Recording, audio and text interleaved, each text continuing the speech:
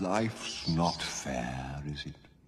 You see, I shall never be king. And you shall never see the light of another day. And you... Didn't your mother ever tell you not to play with your food? What do you want? I'm here to announce that King Mufasa's on his way. So you'd better have a good excuse for missing the ceremony this morning. Oh, now look, Zazu, you've made me lose my lunch. Ha! You'll lose more than that when the king gets through with you. He's as mad as a hippo with a hernia. Ooh, I quiver with fear. Now, Scar, don't look at me that way. Help! Scar. Drop him. Impeccable timing, Your Majesty.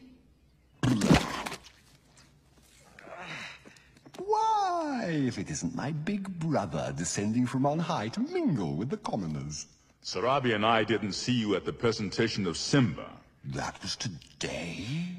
Oh, I feel simply awful.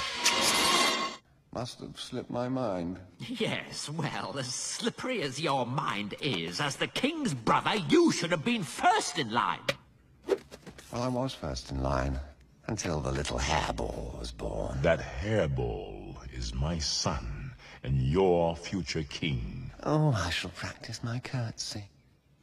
Don't turn your back on me, Scar. Oh, no, Mufasa. Perhaps you shouldn't turn your back on me. Is that a challenge? Temper. I wouldn't dream of challenging you. Pity. Why not?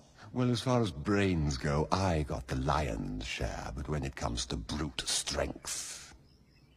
I'm afraid I'm at the shallow end of the gene pool. There's one in every family, sire. 2 in mine, actually. And they always manage to ruin special occasions. What am I going to do with him?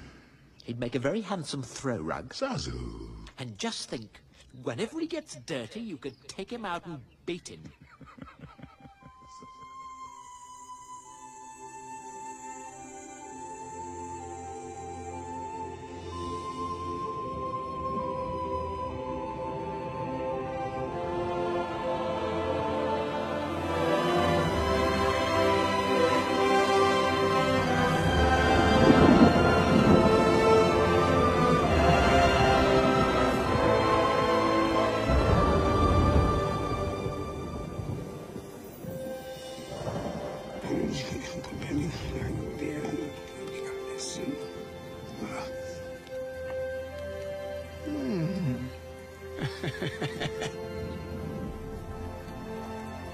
Simba.